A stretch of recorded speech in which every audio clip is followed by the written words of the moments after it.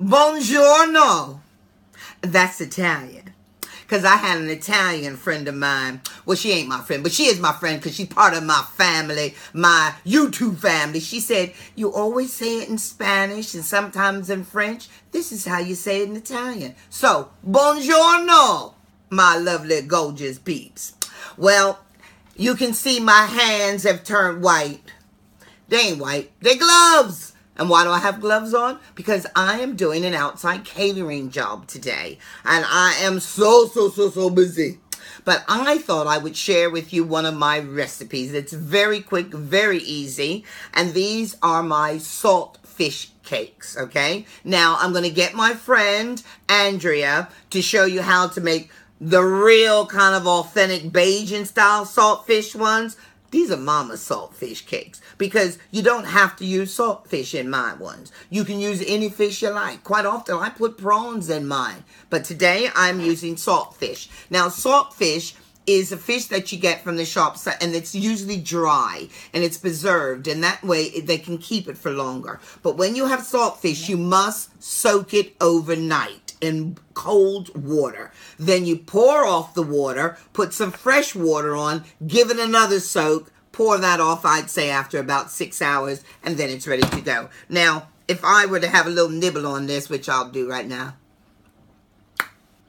it's still very salty, but it's nice, okay? So, you will notice, I'm not going to add any salt to this recipe other than what's in my Cajun seasoning, all right? Now, saltfish cake. So, the basis is you get your salt fish, break it up, kind of tear it apart. So you break it up after it's been soaking. After it's been soaking, I chopped it up, chopped half my finger off as well. But that's another story. And then you just want to flake it up. To this, we are going to add, on this board, I have some spring onions. And you want quite a bit of those. So that's scallions. Scallions, yep.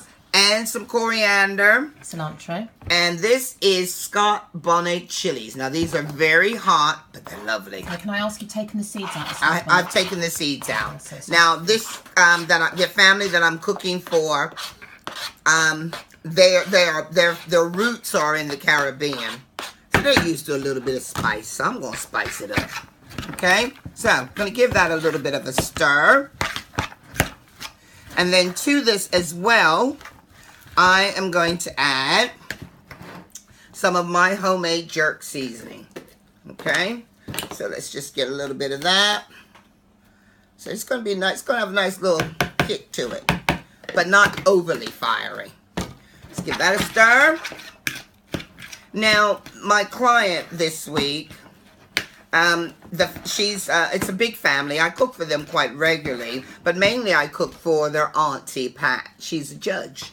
But she has celiac. She's allergic to gluten. So all of my recipes for them are gluten-free. So I've made a gluten-free cornbread for them.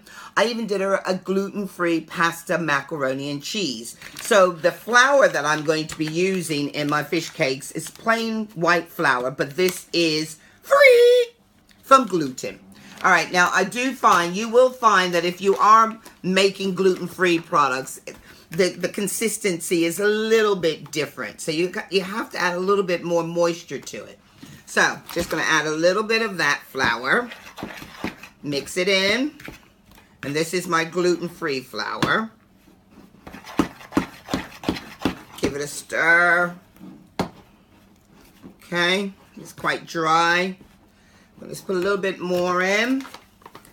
Now, a lot of fish cakes, people put milk. They put all sorts of things. I love cooking with beer. It gives it a really good flavor, beer batter. But what I'm going to do for these, because I don't know if they're teetotal or what.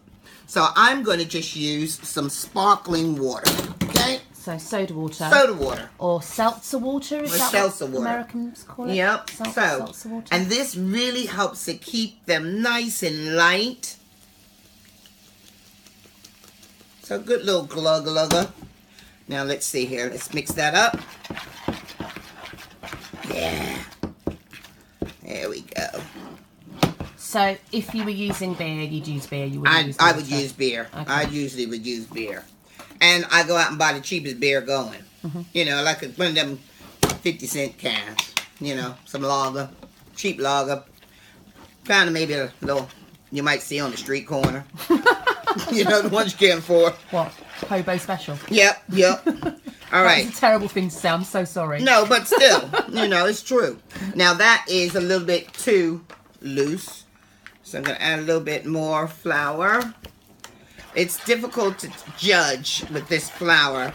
I don't cook with it often, but I do cook with it. Now, what kind of consistency are you going for, Mum? I'm kind of going for a little bit thicker than this. Okay. I put a little bit too much water. But you know what? What I'm going to do is I'm going to cook one. Okay. So I'm going to just deep... Is that the best way? It's the best way to find out, because you don't want it to be... Because this way, it's going to puff up and be really nice and light and fluffy. But I need to put just a teeny bit more in. Just a little bit.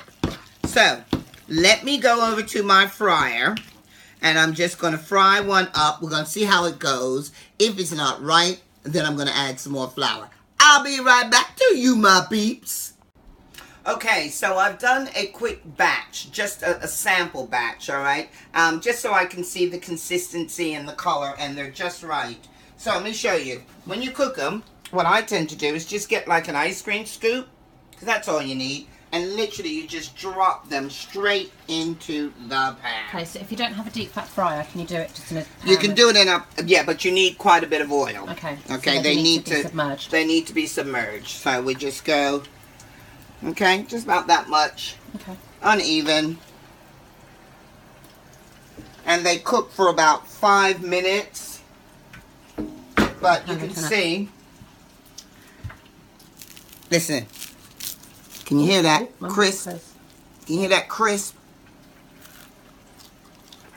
Dum, dum. They are so good.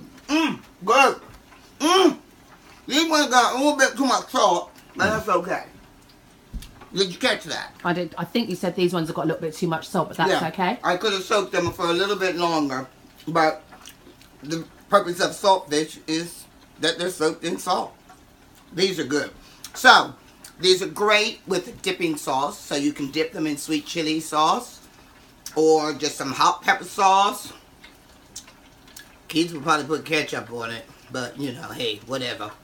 But they're delicious. So these are Mama's quick and easy saltfish cakes. So, all I gotta say is, to all my peeps out in the world, I only wish you a couple of things. And that is peace, love, and a whole lot of soul from the Mama. Munch on.